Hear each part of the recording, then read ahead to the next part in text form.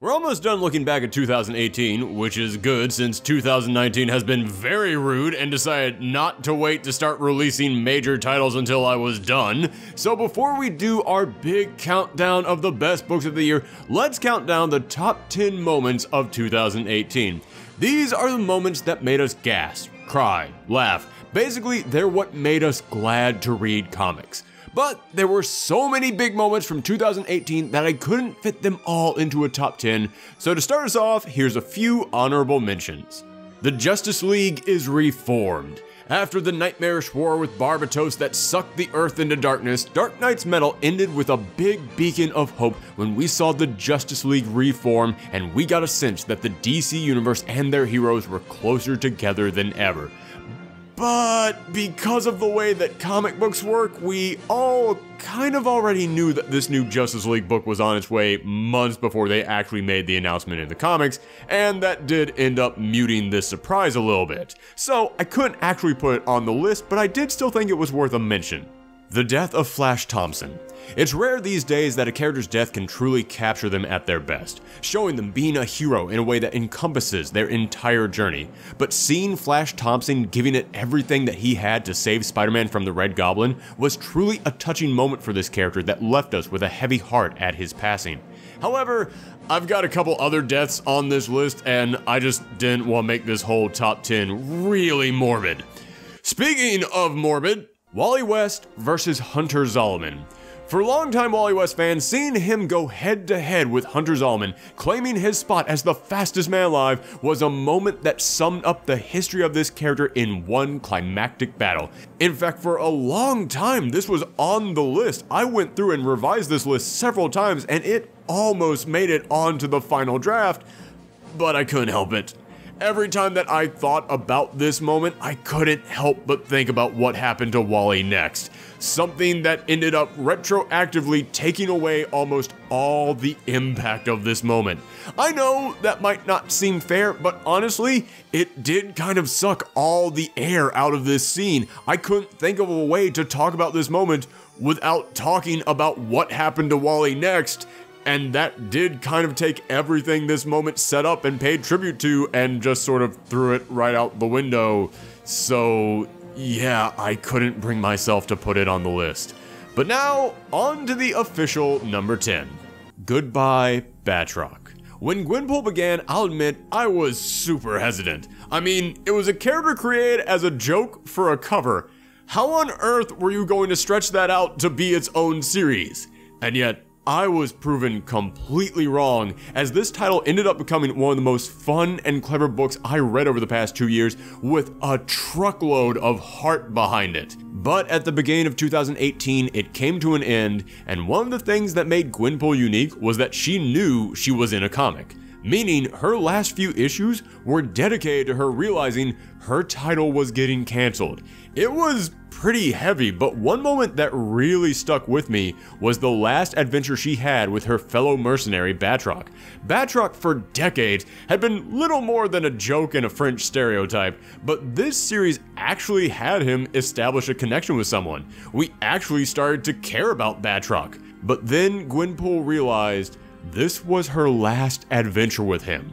And when this title was over, he'll live on. He's been around for a long time. He'll definitely pop up in another title, but he'll go back to being a joke. As if everything that had been done to this character in this series never existed. She realized this was like saying goodbye to him forever, because this version of him, the version that we had come to know and care about, would never be seen again. No one would ever write him this way again. He would go back to being a clown for Captain America to punch. I had to put this moment on the list because even though Batroc didn't die, this was actually kind of sadder than a death, because characters can die and come back to life all the time in comics. But to see a character you enjoyed lose who they are because you know no one will ever write them the same way again, that's something that won't come back. And honestly, it's a pain that comic book fans know all too well. And this moment stopped to say, hey, comic book fans, We know how much it sucks when something like this happens. And even if you didn't care about Batroc in this book, this made you stop and think about all those times it did happen to a character that you loved reading about. It's a really specific kind of sadness that only comic book fans really understand, and this book stopped to really acknowledge that. Number 9, who is Spider-Man? I know everyone was talking about what a big deal Dan Slott leaving Amazing Spider-Man was this year, and they should have. It was. He was on that book for a decade. But even though Chip Zdarsky was only on Spectacular Spider-Man for roughly a year, he still went out on a high note unlike anything we saw from the character this year. He did one single issue all about someone doing a documentary on how everyone views Spider-Man, including one incredibly touching story from a mother about the relationship her son had with this hero. It all leads up to a finale where Peter himself tries to put into words what he thinks Spider-Man is, and it honestly is one of the best summations of a character I've ever read.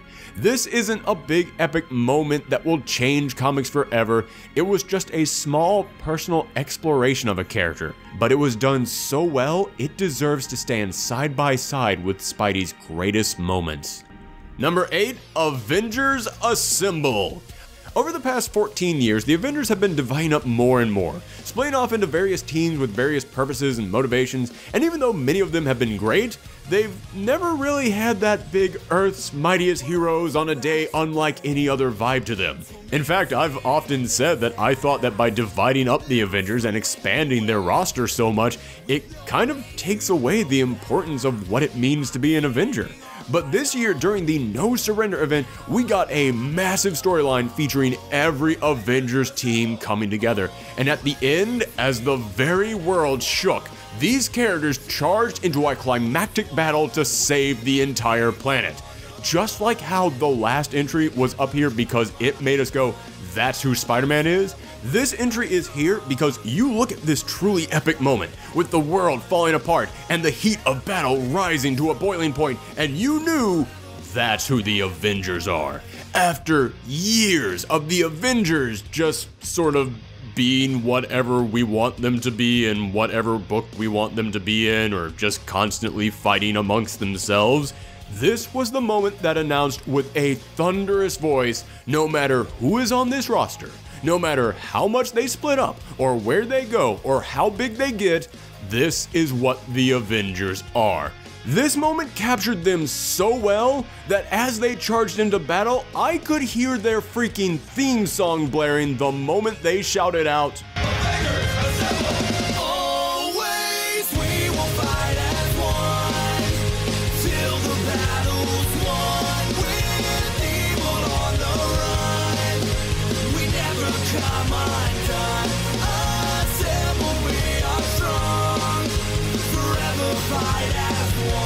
We saw so many characters, many of whom had hardly ever even interacted with each other, coming together and using their unique skills and powers perfectly together, which is something that has always defined the teamwork on the Avengers. Whether it be their might, their speed, or just their wit, this was almost like the moment that every Avengers team over the past generation came together to prove why every single member had earned the title Earth's Mightiest Hero. It's one of my favorite Avengers moments of all time, and honestly, one of my favorite moments from any team book, period. Number 7, Thanos wins. Donny Cates' Thanos series saw the greatest villain of the Marvel Universe blasted into the future, to the end of days where he came face to face with his older self. After defeating the last thing that could possibly challenge them, they were left alone, the two of them being the only living beings in the universe. But the older Thanos had a reason to bring his younger self here, because Thanos' true love is death, and he is forever cursed to be so strong that no one could defeat him. No one could possibly kill the mad tyrant and bring him to his reward. No one but himself. The two of them entered a battle for the ages, the last battle at the end of everything. But as the old Thanos lied there waiting for his younger self to finish the job, his younger self looked at him, old and begging for the end, and he couldn't believe what a failure he had become. He had conquered all of existence, and yet in the end, he could only lie there waiting and begging for help, and Thanos couldn't accept that. So he went back in time, leaving his older self there begging for death, only for the world to crumble around him. In that moment, his older self realized what he'd done, that Thanos had won. He had found a way to defeat his older self while still denying him the release he'd been dreaming of. He went back in time and prevented himself from ever becoming the old Thanos we saw, thereby changing the future and erasing this Thanos from existence. This was honestly a brilliant finale to this storyline because Thanos delivered a victory that was so cold and calculated. It reminded us that Thanos is truly a threat that cannot be stopped. Number 6, the reveal of the Black Barn. Gideon Falls is a series about a priest who has lost his faith. He's questioning his role in the church, so they send him down to a small rural town where their last priest vanished. The moment he sets foot here, you can tell something isn't right. There's a sense that something is in the air, something ominous. But one night he is awakened by the ghostly image of the priest who went missing, who then leads him out into the middle of a field where he is greeted by the Black Barn. This makes the list partly because in retrospect you see what a huge moment this is. As the series goes on and you understand how evil and terrifying the Black Barn is, it makes you realize truly what an impact this moment would have on the series. But even when you were in that moment, when you didn't know the history of the barn or what was coming next in the series, you could feel it in your bones that this was something to be scared of. The way that they shot the barn is so jarring it almost makes you jump as you turn the page. You can tell from this one single shot that nothing good will come from interacting with the Black Barn, that you should turn away from it now, and yet it just calls out to you to keep reading, to keep learning these dark secrets. Number 5, Superman picks a side.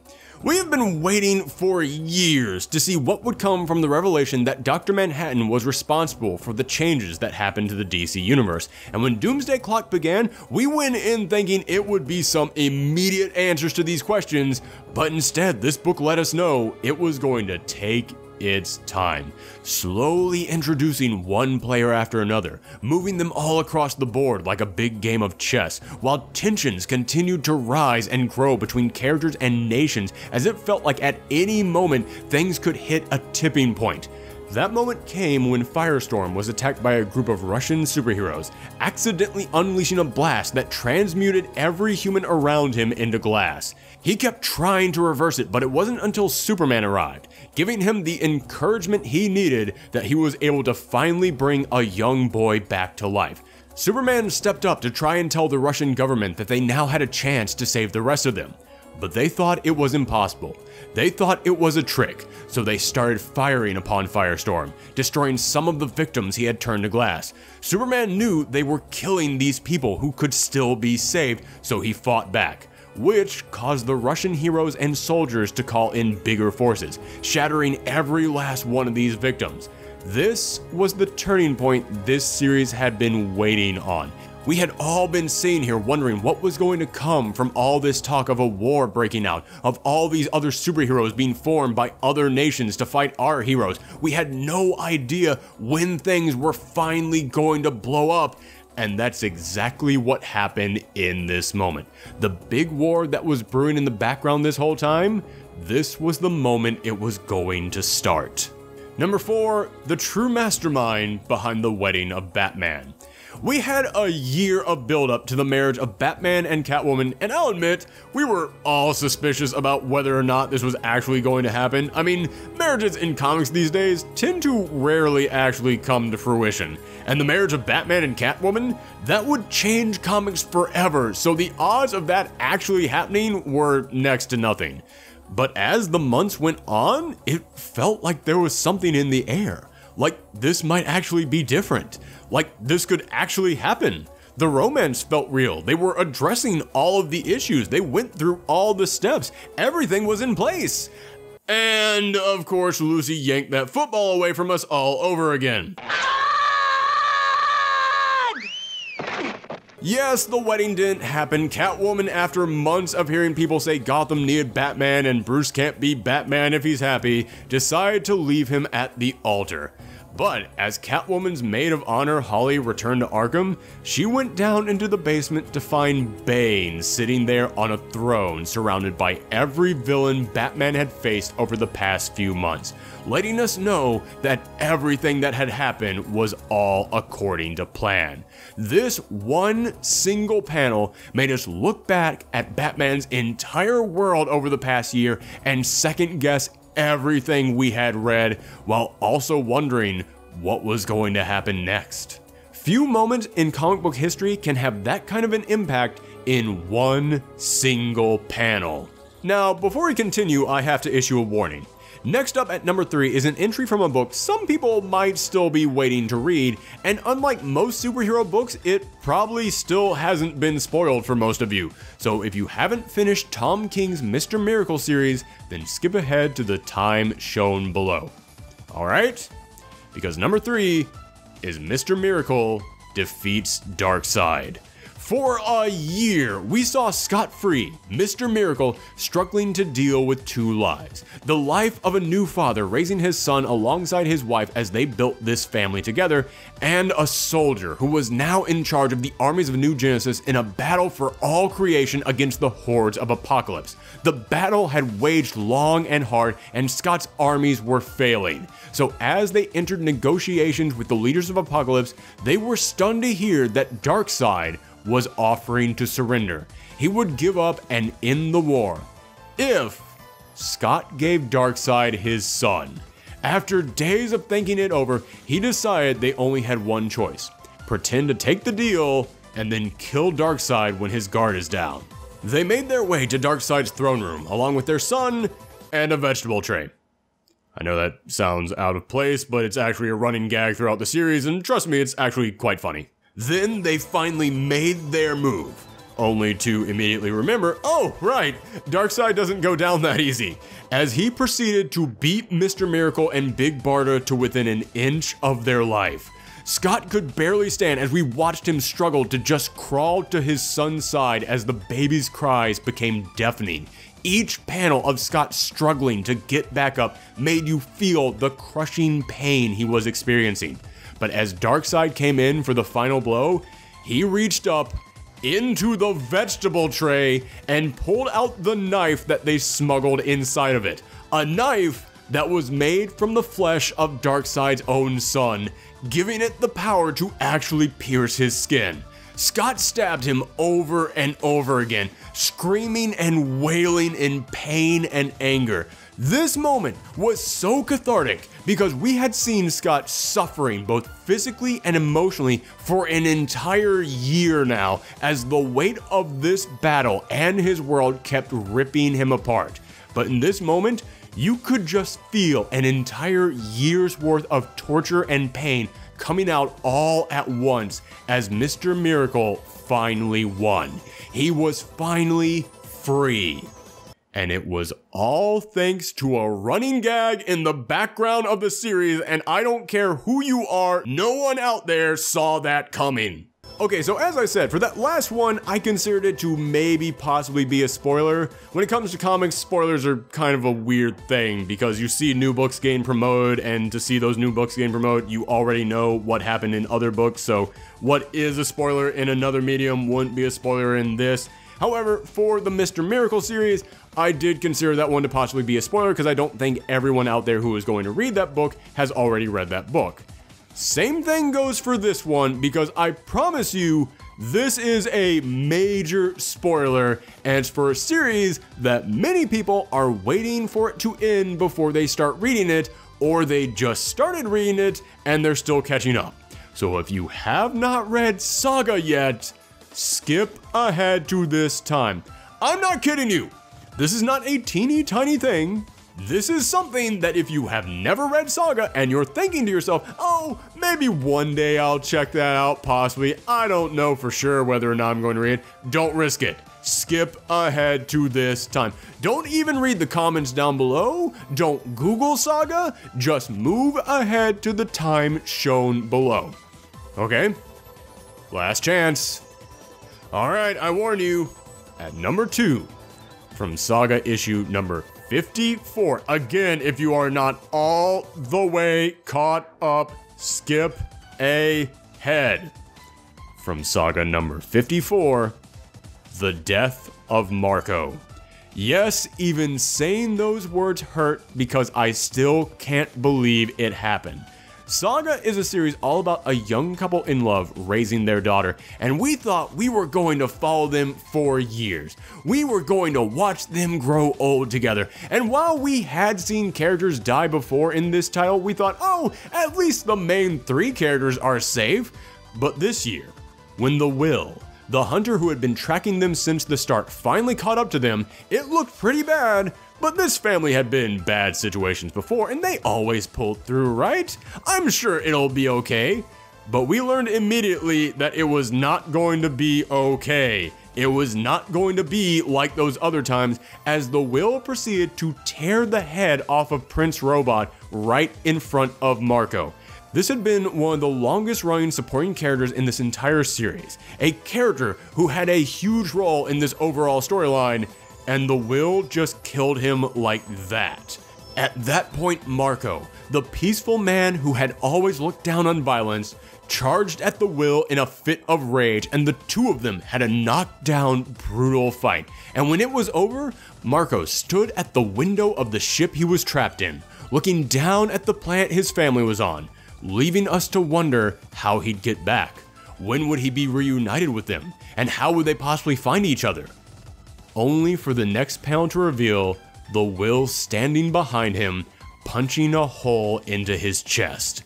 Marco collapsed to the ground, dead in a puddle of his own blood, as the series started a 1-year-long hiatus, leaving audiences to just sit there and just think about this, with no answer of what's coming next.